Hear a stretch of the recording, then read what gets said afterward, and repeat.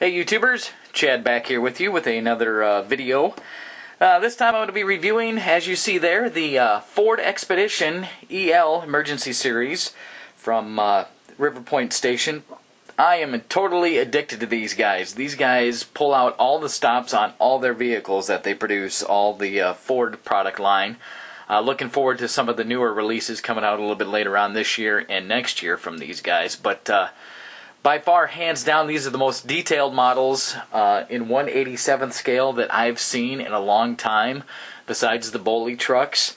I am sold on these guys. Any vehicle that they put out, I'm going to be purchasing because I'm just a big fan of these guys. The awesome detail that they do on each vehicle, and so really excited to take a look at these Expedition Emergency Series. Of course, I've got the normal standard version of the Expeditions, just the street package and all that. Got a couple of these. Nice vehicles. I can't exactly express enough how nice these are. And the nice thing about these are that they're customizable. Yeah, they're all held together by friction, so you can, if you want to change out wheels or anything like that, you can change out the wheels on them. These, again, are just straight out of the package. I opened up a couple of them. This is the one I'm going to use for reference, and then I'm going to show you one that I've decaled up for my police department here on my layout. First off, let's get down to the nitty-gritty. Spotlights on both sides of the vehicle. Hopefully the camera will focus here in just a second. There we go. Spotlights on the A-pillars on the driver's side and passenger side. To scale, in my opinion. Nice push bumper with emergency LEDs in the center bracket there. You can see them, 4 of them. Nice detailed light bar up top. Present modern day light bar. Let's see if I can get a little bit closer. There we go. And nice detail. Everything, all printing and everything is just almost perfect. Nice Ford logo right there. Enough room to put a license plate if you can get some 1/87th decals for license plates. And again, I'll show you all this on the finished model that I've done of this. But again, there's an up close of the 4 LED emergency lights in the push bumper there, and the spotlights. But again, nice crisp paint job on these, no overruns or anything like that. And again, they are completely customizable. If you want to swap out these wheels for different wheels, they're held together by friction bearing. Just be careful when you pull them apart. They do break, but if you do it gently, you can get them off there and you can swap out wheels. Nice undercarriage, a little bit of detail. I'll probably paint it up a little bit underneath there for detail on that, but I'm very impressed with River Point Station and their line of the Ford vehicles. They do an excellent job on their service trucks, railroad trucks, everything. I can't express this enough. If you're a big fan of 1/87th vehicles, River Point Station, if you haven't bought a River Point Station vehicle, do it. Easily kit bashable too.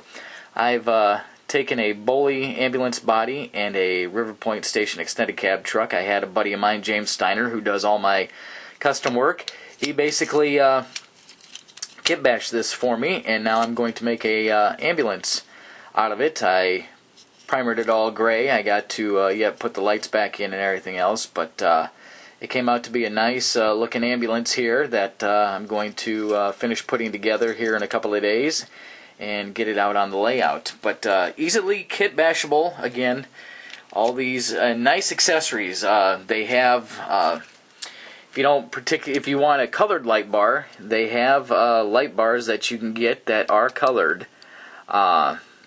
I wish this would focus better here for you guys to see. And of course it's not, because it's picking up the cars here in the background. But anyways, they got several different models of light bars for you, customizable. And they've got toolboxes, ladder racks. They're currently out of production, but they plan on bringing those back here shortly. And again, River Point Station, in my opinion, one of the best 1/87th vehicle manufacturers out there. Easily customizable, can pretty much add any decals. Speaking of decals, let's take a look at the one that River Point Station vehicle that I've already customized. And here it is. I took the Las Vegas police decals and I put it on this black and white scheme. Of course, this is not the correct Las Vegas decals and paint job, but I mean it is the correct decals for my layout. This is the police fleet that I'm going to use for my layout here now that I got these vehicles. Let me move around here to the back side and I'll show you what I did. Put some decals on there and even a license plate like I talked about. So I mean very, very nice work from River Point Station. There's the light bar again, and like I said, you can make these out to be anything you want them to be. So I'm pretty stoked about these, and once again, thumbs up to River Point Station. Again, looking forward to the newer models that they're going to be releasing later on this year with more of the extended cab trucks and some other vehicles too. Only one minor little complaint. I wish River Point Station would do some more manufacturers like Dodge and Chevrolet other than Ford, and maybe they will. Maybe they will. Hopefully they will. Don't get me wrong, I like the Fords, but I just like a little bit more variety on the layout than just Ford. I like Dodge and Chevy and, you know, pretty much anything else. Also, I wanted to quick kind of talk to you about this right here, what I use for ballast. Of course, you got the Woodland Scenics coarse ballast and fine ballast. And what I found, bless her soul, my girlfriend and I went to a craft store here in town the other day, and she wanted to get some stuff. She makes jewelry, so she wanted to get some stuff, so I decided to wander around. And I stumbled across this decorative sand. Now, this decorative sand is what is right here, and it is perfect. It's in between the coarse and the fine, so it's about a medium. And it's just perfect. This is the color I was looking for too. And believe it or not, this was like $1.99 compared to like right there, $11.99. But that's at Hobby Lobby. You can get it cheaper, like $9.99 or whatever else. But $1.99 for a 32-ounce bag of this stuff. And of course, this is the 32-ounce shakers.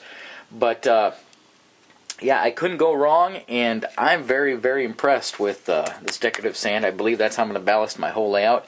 And of course, as you can see, I don't have the yard ballast just yet, but I will be working on that here shortly, now that I've finally got this nice ballast down here. And works perfect with the glue mixture and water mixture. I ballast this piece of track here just to see what it would look like and make sure everything lines up right, and I'm impressed with this. Decorative sand, I got this at Joann Fabrics.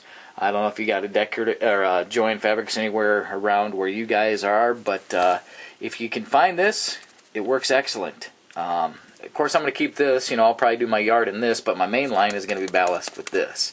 So, pretty excited and stoked about all that. That pretty much wraps up my video for now.